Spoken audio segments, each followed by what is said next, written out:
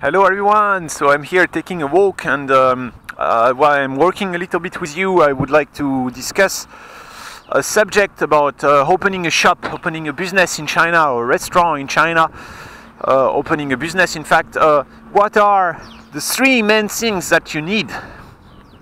What are the three requirements, three things you need to be successful? So one thing you need is you need a Chinese person. So there are many foreigners who will come to China and they think they will be able to open a business, and let me tell them this is not possible. If you are not Chinese, you will never be able to open a business in China. If you want to open a business in China, you need to be Chinese, or you need a Chinese person. Why is that?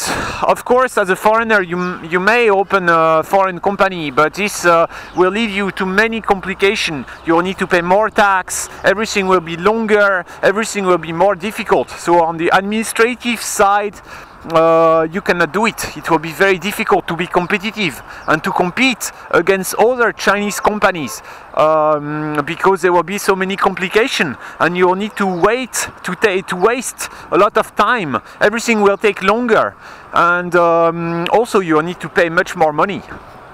So that's the point. Is better if you register a Chinese company instead of a foreign company. And not only on the administrative side, but being a foreigner, if you sell to some Chinese people and you don't have the help, or you don't have a Chinese person with you, it will be also very difficult. The Chinese customers, they will not trust you. They will trust you, but they will think maybe it will be complicated to buy from you because you are a foreigner, and maybe if they have some specific question, it will be more difficult to deal with you. So it's always better if you have a Chinese person. You need a Chinese person with you. As a foreigner, you will bring something, you will bring some credibility, you will bring some face, but you always need a Chinese person. So that's the first requirement.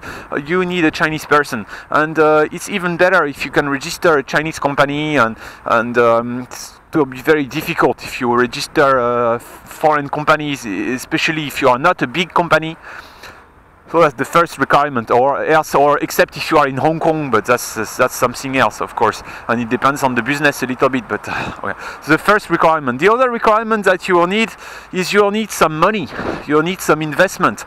You need a minimum investment. The money is not the most important, but you need a minimum investment. And if you don't have money, for instance, you will have to rent instead of maybe you will need to suffer a big rent. There are many things you will not be able to do without money, so you need some money. Whatever your business is, if you open a shop, if you open a restaurant, you need some money, and you need to make sure that you have enough money for your project.